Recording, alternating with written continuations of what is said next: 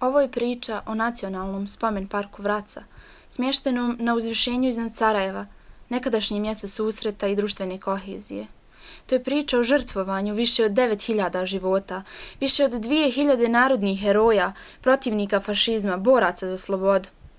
Nakon posljednjeg rata, 1992. i 1995. to je razrušena građevina koja i ne postoji na turističkim mapama i čini se da je sve što joj je preostalo je zaborav. Da li ova priča i dalje je ponos i nadahnuće stanovnika Sarajeva?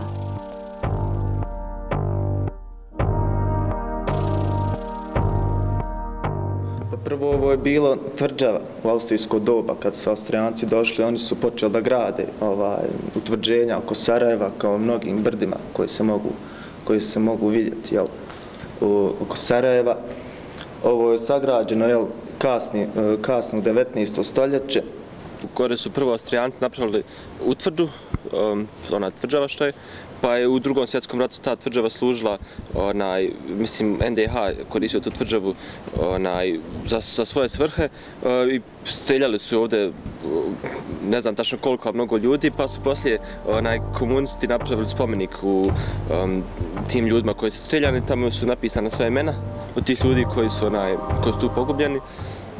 I eto, sad je malo zapostavljen spomenik. Pa evo, ja sam rekao, to je bio, prije svega, to je spomenik žrtvama stradalim u toku Drugog svjetskog rata. Pored toga što je to spomenik tim žrtvama, to je bio i spomen park. To je bio rekreacioni jedan centar. Divan, tako divno i arhitektonski tako divno sređen da je bilo milina po njemu prošetati ili sjesti pa se odmarati. Tu je bio i vodoskok i voda. Bila je tu, taj park je čitava botanička bašta. Čak učenici iz srednjih, ja mislim šumarske škole i ne znam još koje pripadajuće, dovođeni su tu da im pokažu razne vrste biljaka, ruža, drveća i tako dalje. To je sad sve devastirano, uništeno, nema ništa. Spomenik je bio baš jedan značajan objekat u Sarajevu, kulturno-istorijski, a i rekreacijalni. Spomen obilježje, svetinja.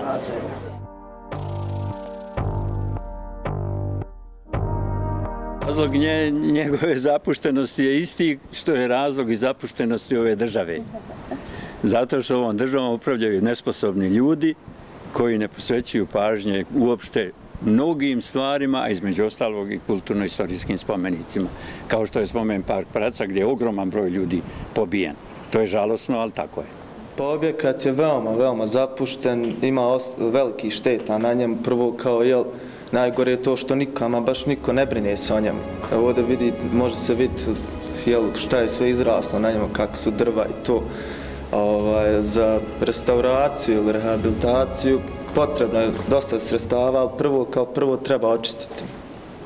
Mislim, treba makar osnovno početak da se očisti, da se vidi o čemu se radi.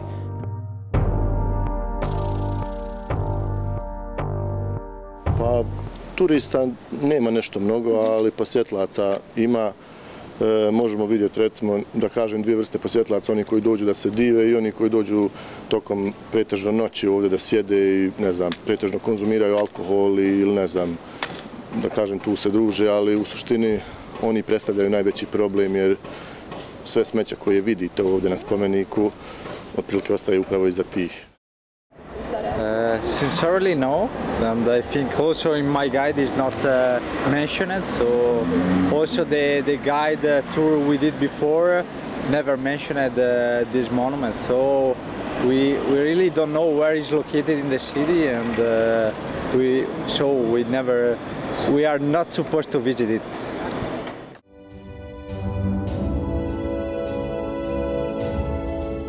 Znači, kada bi imao neki izgled i ostalo i kada bi se vratilo nešto, onda bi sigurno a vjerovatno bi i škole bile angažovane pa da bi se malo i ta istorija, odnosno historija, kako god hoćete, znači, vratila tamo i da se zna zašto je taj park bio i zbog čega i, znači, vjerovatno bi bio medijski, bilo bi sigurno veća posjećenost i ostalo. Mislim da bi svi posjećivali češće jer je šteta jer je lijep park i lijepo mjesto za druženje, tako da mislim da kad bi se obnovilo da bi bilo dosta više ljudi koji posjećivaju.